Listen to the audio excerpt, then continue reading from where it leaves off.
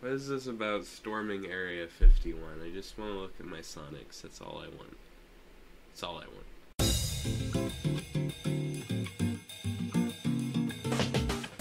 Hello and welcome back to Sonic Weekly, the show where I bring you a weekly recap of the latest Sonic the Hedgehog news, although last week I missed it because I was extremely sick. Oh well. Still recovering, but about to get some medicine for that today, so it should be fine. I actually looked back through the last week, and there didn't seem to be that much news, so I'm just going to put what I saw at a glance here, and then it should be fine after that. I got up early this morning. Alright, first order of business. The Sonic social media accounts posted a Sonic Papercraft video based on Team Sonic Racing. It's pretty cute. Nice reference thrown in there to SA2's kart racing. Go ahead and check it out. Bug flying around. It's pretty funny. Go watch it. In Sonic Dash, it seems there is an event where you can unlock Rouge for free if you so desire. I already have all the characters except for Big, I think. So, go ahead, and if you want to unlock her, then participate in that event. In Sonic Forces Speed Battle, there is a heavy metal event for Big and Metal Sonic cards. Go in there, complete missions, and get the cards for those characters if you want to unlock them or upgrade them. It's a good opportunity to do it. Go ahead.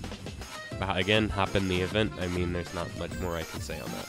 And then lastly, in SEGA Heroes, there was a character bit of an update today. Not too much, but they changed Agent G's max skill and Hatsuma, the way he gets growth around a bit. Hatsuma's still fine, it's just they changed, like, now if he makes a match 4, he gets, like, 50% growth or something, at max, granted. But, and then the growth he gets from his max skill was lowered, but it's still a lot, and it's all still indefinite, so, I don't know. The Legendary event system was also, the rotation was changed, so next is Hatsuma for some reason. And I don't know who's coming after that. We'll find out in a couple days. I really hope it's Alice, because I really, really need her for my arena. Like, she's at 5 stars, and the rest of my team's at 2 blue stars. It's a bit of a problem. Hoping it's Alice, but I'm trying not to get my hopes up. I'm also going to start using Axe Battler just to spite people, because, you know, it's whatever. I play the game on the side. It just... I'm going to go ahead and do that because it's fun. Even if it screws me over big time. Because I can still just switch back to Sonic if I need to. And yeah, that's about all I have to say for today, so thank you so much for watching. Hopefully you enjoyed the video and found it either informative or entertaining, or ideally both.